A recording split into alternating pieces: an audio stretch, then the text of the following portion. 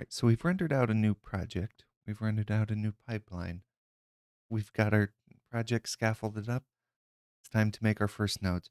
But before we jump into anything too crazy, let's go ahead and make some nodes with vanilla data structures.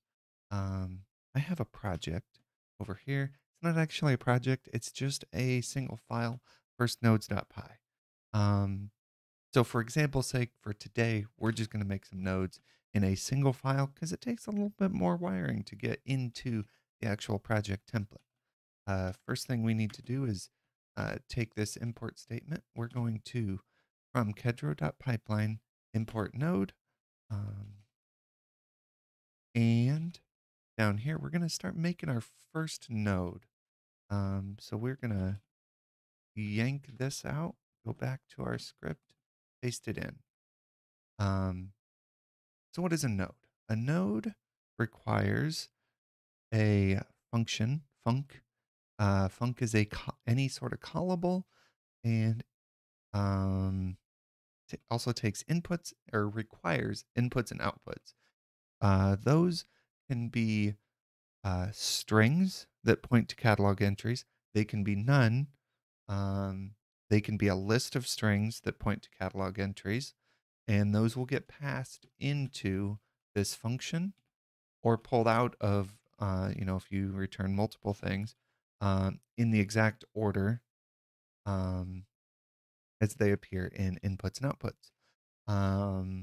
That can get a little messy if you have many outputs, above like between 3 and 5. I convert over to a dictionary, which maps keyword arguments over to catalog entries. So it would be if we had an input here in, we could come down here in our inputs. We would have a dictionary, and it would be in colon entry key, and this would be a key from our catalog. For now, though, we're going to do none. We're going to pretend that we've got a function that's hitting an API and returning something for us. Be a little transparent, I pre-wrote just a little bit of boilerplate down here that makes us a pipeline out of this node and has a runner, and it runs it. But we don't need to worry about that today. Today, we're just focused on making nodes. So I'm going to go ahead and save this, open a pop-up here. We're going to run firstnodes.py. We'll see it returns a dictionary. This is actually from the runner, and the runner will return any sort of memory data sets.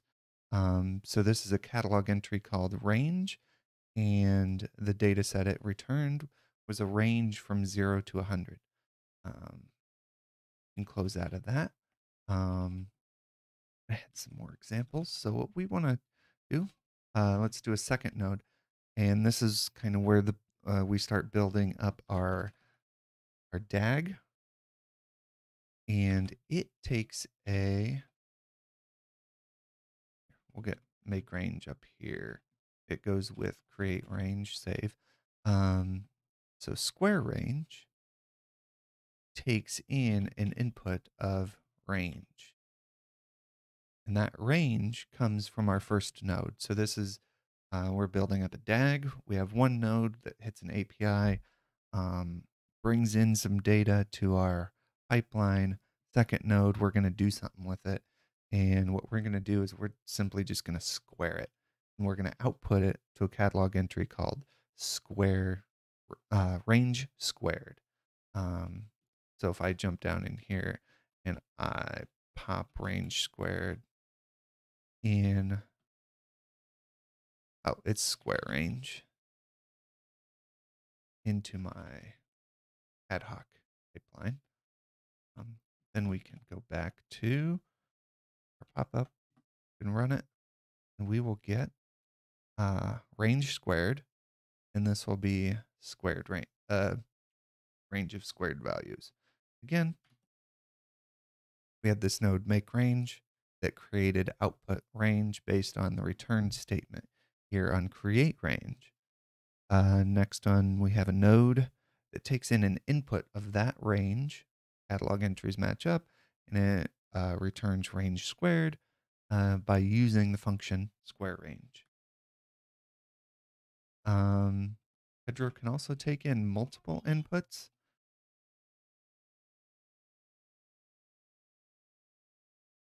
Um, and here, like I said, those are simply just catalog entries or a list of strings that are catalog entries. Oh, so what we might want to do is concatenate these two things together. Uh, so we can yank this, we can go back. Have not tested this, so we'll see if it works. Save it. We have a syntax error, comma. Okay, I think we are good. So we can go down to the bottom and we can add concat. Ooh, ooh, ooh. Square range. Square range is a. We kind of made a mistake before. We'll call it something. Here, we'll call this code. Concat ranges. Concat. Okay. Maybe we'll do this. We're kind of doing this on the fly today. We'll call it square.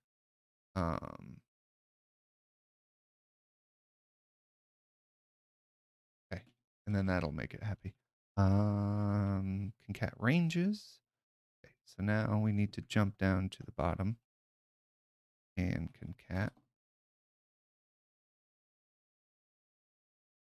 Concat ranges. Okay. Apparently we're recording a macro. Let's go back up here and we are going to open up our pop-up, clear, rerun. Now we should see first nodes, returns catalog entry of concat. Notice that runner is only returning edge nodes out of our DAG. Now we'll see 0, 1, 2, 3, all the way up to 100 somewhere in here. There's a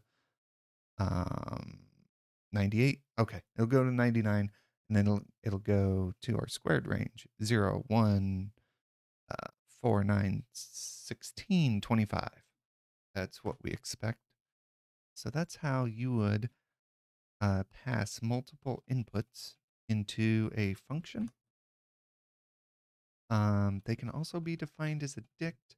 Like I said, I prefer dictionaries when those when we get more and more uh, catalog or inputs here.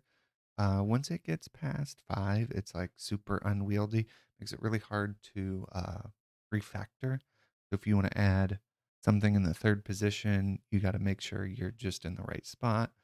Maybe you made a change to the function. One of your nodes, you have two nodes that use this function. It gets pretty unwieldy. Again, we're missing the comma. Output concat. That looks good. So we can comment that one out. We can run it.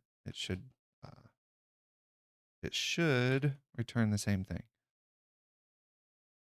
We'll clear, run, and we get the same thing as we did before. But we mapped them with a dictionary instead of a list. So we're mapping range to range, and then range to squared. So notice that this was kind of purposeful. So the second one doesn't match our catalog entry. So this range 2 is the keyword argument here in the key of our dictionary. Range squared is the key of the catalog in the values of the dictionary. That's all I've got here for this first nodes in Kedro.